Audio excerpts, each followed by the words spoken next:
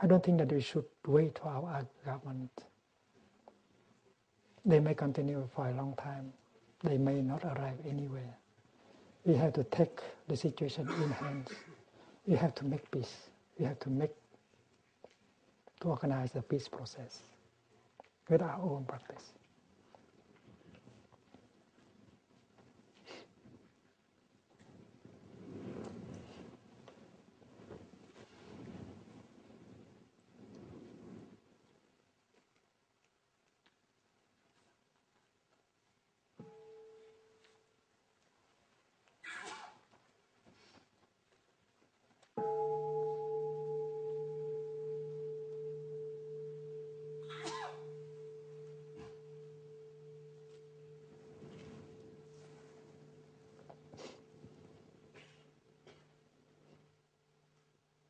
You might spend time alone and write a letter to your partner,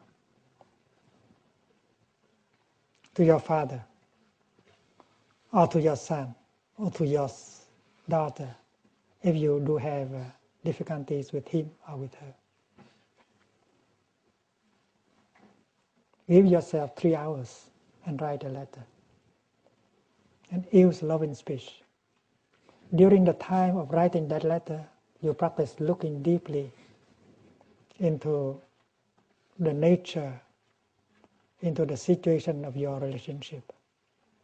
Why communication has been difficult?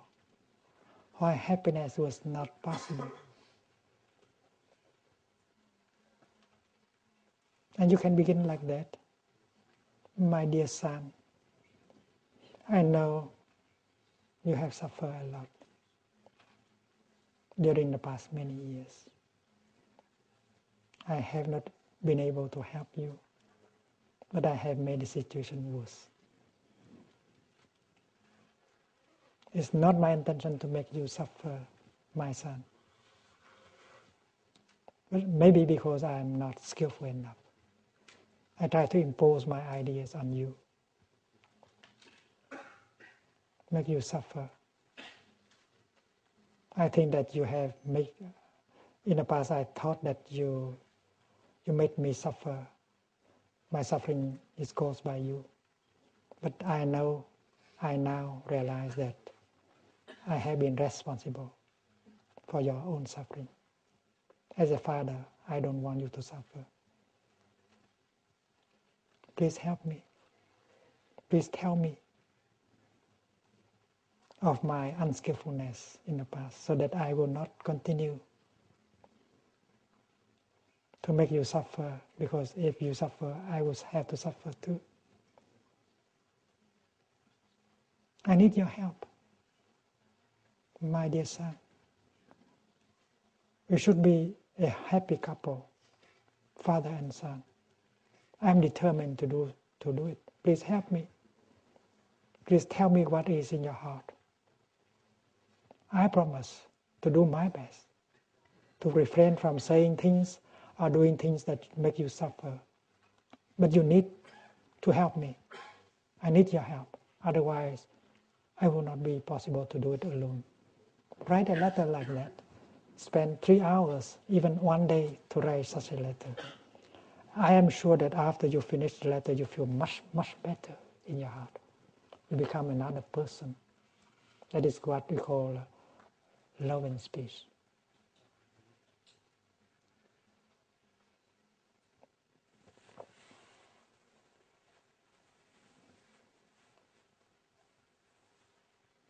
In the past, every time I suffer, I was inclined to punish you, to say things or to do things that make you suffer. I think that that is the way to get a relief, but I was wrong. I realize now that anything I say or I do that make you suffer, that make me suffer also. I am determined not to do it anymore. But please help me.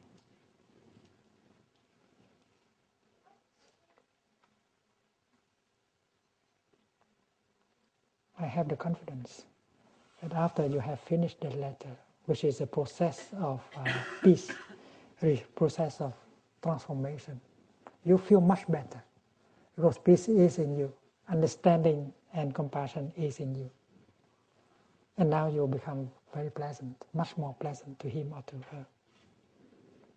And you can help him or her to transform. A miracle can be obtained in 24 hours.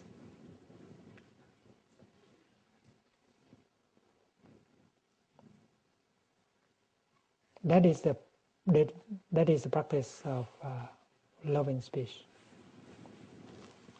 It is coupled with the practice of deep listening, compassionate listening. Compassionate listening is very crucial. If you don't have compassion in you, you cannot listen.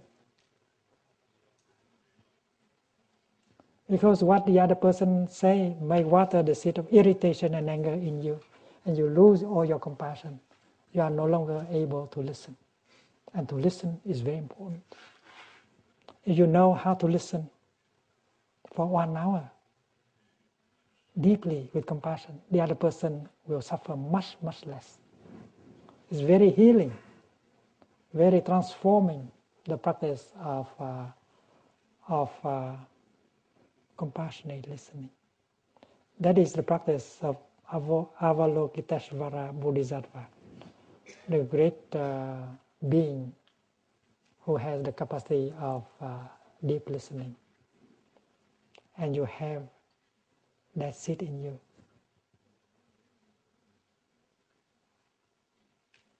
When you listen to someone,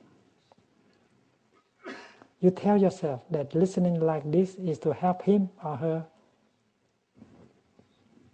to suffer less.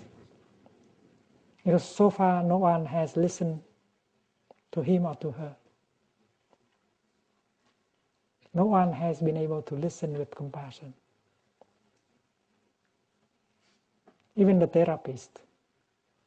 Because the therapist has may have a lot of suffering inside of her, inside of him.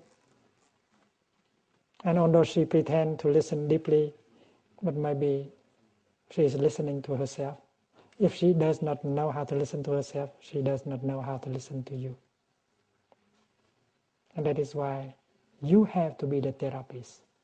You have to be the Bodhisattva and listen to your beloved one. And this is possible.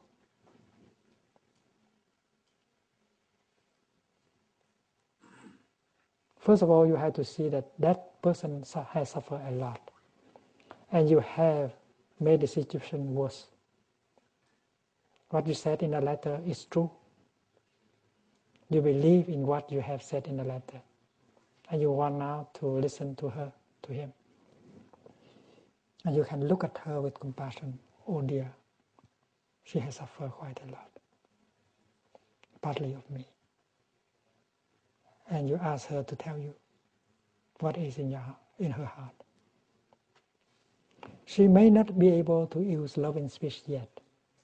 And in her speech, there may be a lot of bitterness, a lot of blaming, a lot of judgment. But if you are a Bodhisattva, you can still continue to listen with compassion. And you can be a Bodhisattva. The Bodhisattva is in you and not outside of you. You say, I listen like this with only one purpose. That's to help the other person to suffer less.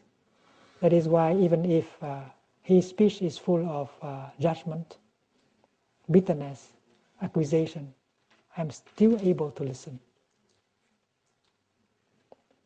The energy of compassion protects you.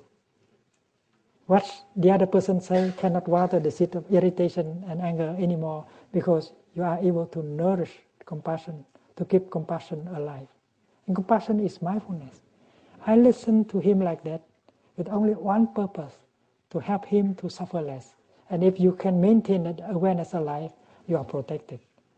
The seed of irritation and anger in you will not be watered. And you can listen for 1 hour without being affected by what the other person said. You don't want to correct him or her, even if his speech is full of wrong perceptions, wrong accusation. You feel only compassion.